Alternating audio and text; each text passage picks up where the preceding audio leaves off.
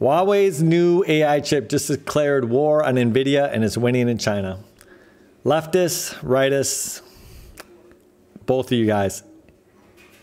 Widget making, whenever you restrict it, the free market on widget making, it just does not work.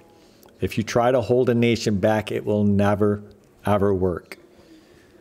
I'm not talking about healthcare, road building, but trying to restrict free market capitalism when it comes to widget making, especially when you're trying to oppress another nation, it will not work.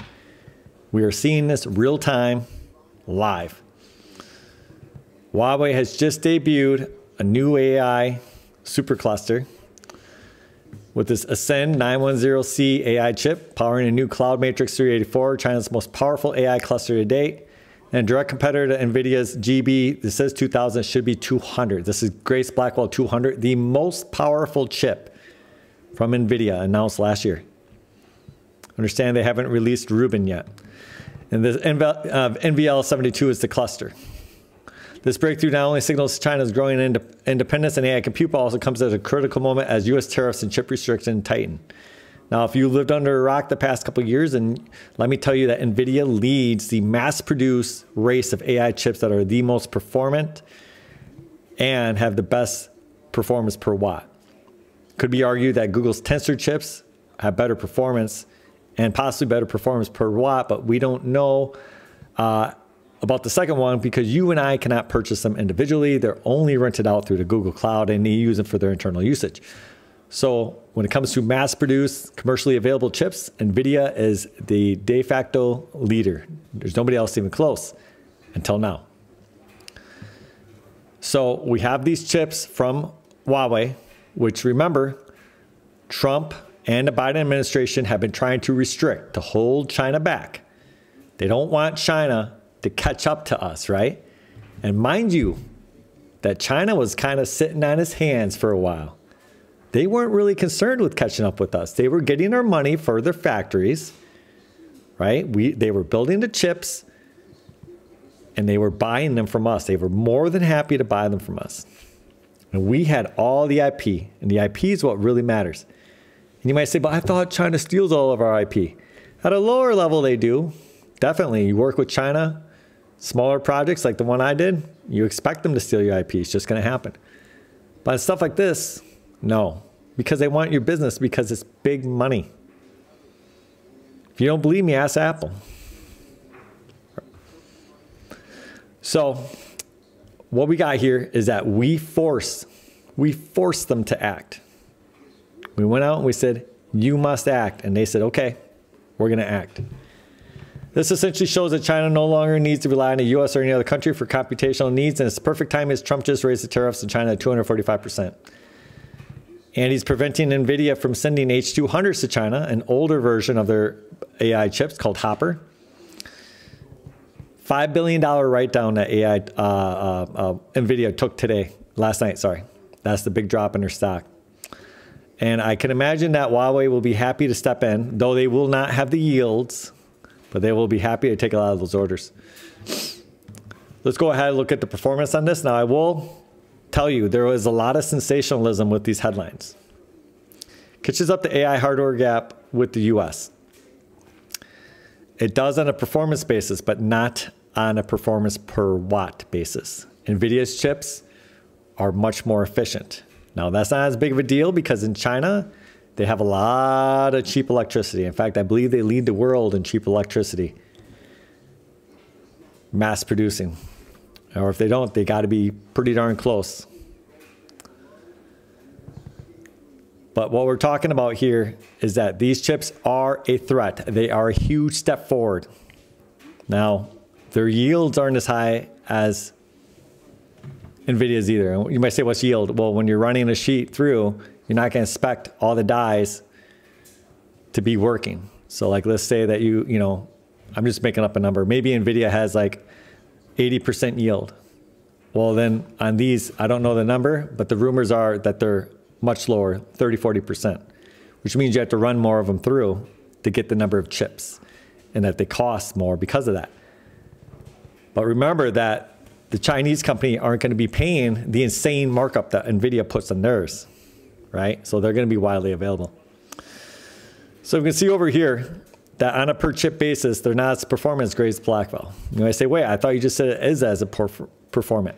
The system, not the chip. What they did is they took more of the Ascend 910C chips and they stuck them onto the system. And so we can see that even though Grace Blackwell 200s, that's the best version, which is 2 of them stuck together. Ascend 910C, you can see it beats it on every metric. But when we come down to the system level, all of a sudden the tables turn and the Cloud Matrix CM3A4 is outperforming the Nvidia GB200 NVL72.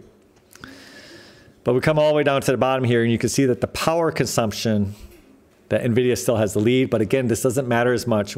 When you're in China, your electricity is a lot cheaper than in America. But if you're some type of nationalist, whether you're right or left, because again, there's nationalists on both sides, then just be happy that they don't have the yields yet to make up for those Nvidia orders. Trust me, they would love to have those H200s. They need them. So if you're a nationalist, I guess you can, even if you're a Democrat, I guess you got to cheer that a little bit. Though I don't know why anybody would be like that, because again, it's not going to work in the long run. Okay? We're just forcing them. We're forcing them to be more self-reliant, and they have been responding. Here's an example of a response. Harmony OS, this was from last year, running on 1 billion devices. Understand that the entire Chinese smartphone, smartware market was dependent, the entire 1 billion user market was dependent on America. iOS and Android had a duopoly there. And for some reason, Biden and Trump were like, oh no, this isn't good. Why do we want them to use our product that we control and lead the direction of? You can't use Harmony OS. Okay, fine. Or sorry, you can't use Android. Okay, fine. We're going to release our own device. Harmony OS now running on 1 billion devices. Latest news is that it has a install base that competes with iOS. Now over in China, Android had a larger install base than iOS, but I imagine that Harmony OS will be catching up to it soon. So far, companies like, OnePlus, they have resisted switching from Android. So there are some Chinese companies that still can use Android. But I would imagine that pretty soon, especially if this trade war continues like it is, that they're going to be like, forget this. We're not going to be under your thumb. We're going to go to something that's, you know, we can use, that's open, where we don't have to fear retaliation. And that's what I mean by forcing them. When Trump went into this war, he just thought that everybody would cave. You don't go into, if you're going to, I don't condone violence for anything, okay? But if you do want to fight somebody, say you're at the bar and you hate somebody, I want to fight that guy. Don't start a fight with the entire bar before you go fight that guy. That's what Trump did. Hey, world, he wants to fight with China, okay? Don't start a fight with the entire world first before you fight with China. Get some allies on your side. And then, you know, if you're going to fight, which you shouldn't, then go start. I mean, it's just like basic stuff. And now he's like, oh, I've overplayed my hand. Well, yeah, you didn't have a hand and you worsened your hand by trying to compete with everybody else at the same time.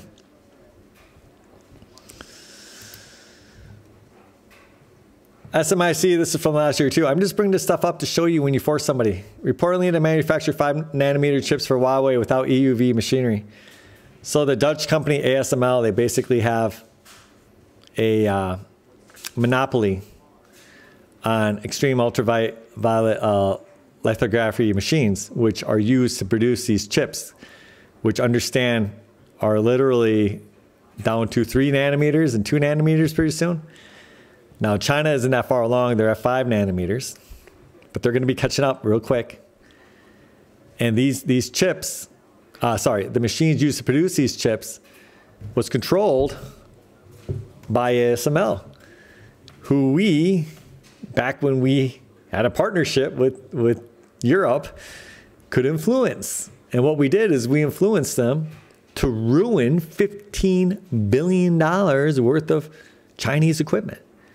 Not update it, not provide any software updates, not provide any hardware service maintenance. Saying, oh, they're sanctioned. They're sanctioned. So what did China do? They said, okay, we're going to go out and build our own. Now here they are. So instead of just keeping them kind of fat and lazy in our supply chain, we said, no, go out and build your own supply chain. So they said, sure, we'll go out and do that. How does this benefit us? How does this benefit us at all? Okay. Understand that I'm not for tariffs. You could say I'm a globalist. I believe in specialization. I think countries work best when you have a Dutch company named ASML that specializes in this, and you have a TSMC that specializes in this. And I'm very happy that the IP is over here in America, where we specialize in the intellectual property. Okay? I think that's the way the world works best. But apparently, other people think, no, we want to keep these other countries down. Okay, fine. That's your thought pattern. But it's not working. They are raising themselves up. Does that make sense? Do you hear that sound? That is my Samsung dryer. I don't know why they put that stupid sound at the end of it. That is the dumbest sound ever. It drives me nuts. Okay, so that's what I have for you guys. I hope you enjoy this. If you like this kind of content, please hit like and subscribe down below. Have a great day.